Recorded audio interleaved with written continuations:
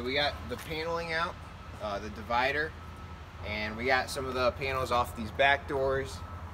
We started working some of them off of the interior on the sides, but we had to wait till we get the seat out until we can get the rest of that out. Taking out the these little parts right here.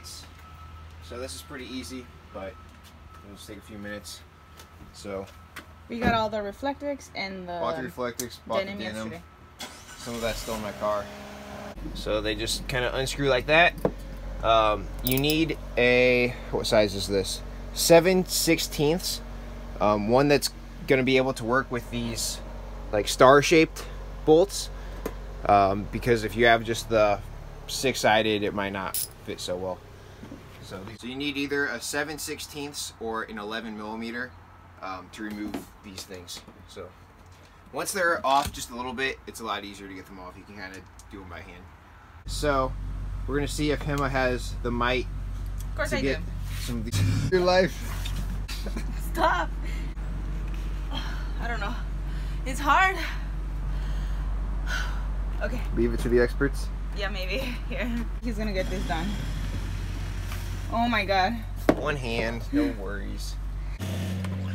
It's really hard to remove the back seat, the rear seat, and the guy that bought the other seats from us helped us remove it, but we just weren't able to, so it's still back there.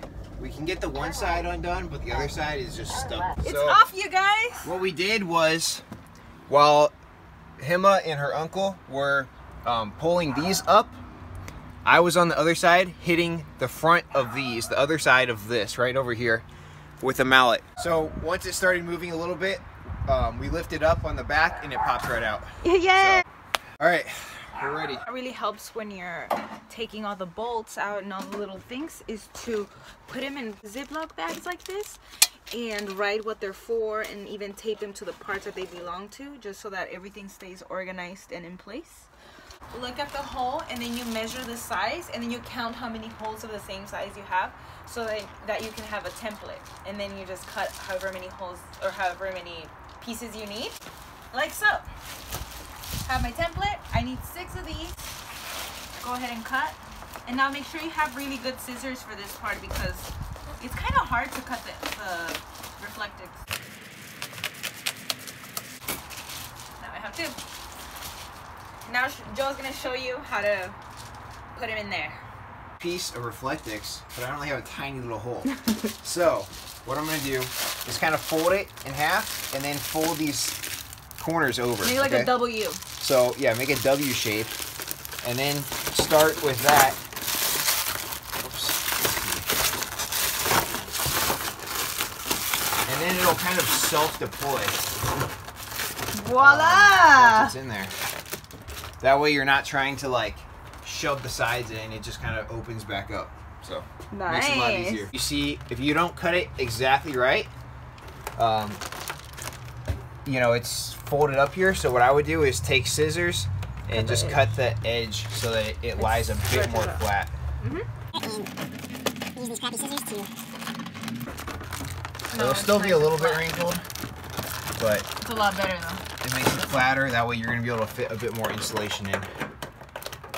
So yeah, once we shove the rest of the stuff in there, that'll push it fairly firmly against the wall. Nice.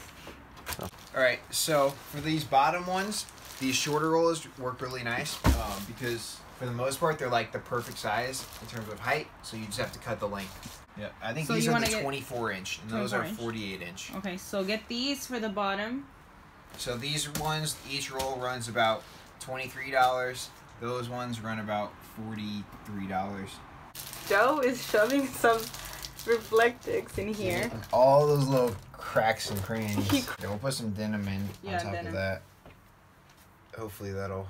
But look, it's coming out. We have the first layer all on the bottom and top. This side too.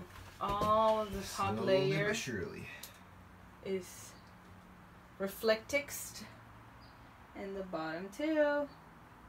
So happy about our work. So when you're working late hours because you're a workaholic and you become a unicorn. Bright lights, yeah. blandito? ¿Qué significa eso? Que con una broca de medio. It's out, you guys. It's finally out. Now for the next one. Look at this badass. Get your headlight on that. Alright, so we're doing insulation. We're using the denim right here. And we are going to explain a little bit about how you should use this before you put it in. Denim insulation, when it is shipped, it gets compacted. So before you use it, you're supposed to open it up and kind of shake it out. And that'll help to start getting it expanded again. To its natural position. To its natural position. So if you are going to use it, like we didn't actually open ours up first. So we're going to pack it so that it's not like really tight in there, knowing that it's going to expand a little bit. And the insulation will work better if there's if it's a bit expanded and a bit softer than if you pack it in really dense, because it needs like some air bubbles, air pockets within it, and that only will be there if it is expanded. So if you think about like really good sleeping bags are really puffy because they fill out and have a lot of air in there, but if they compact, then they lose their insulating properties, and the same thing goes with insulation. So make sure that you expand your insulation and don't pack it super tight. Otherwise, you'll be cold. And you'll waste a lot of insulation because you're going to pack a lot more into an area that only needs a little bit. Awesome at explaining things.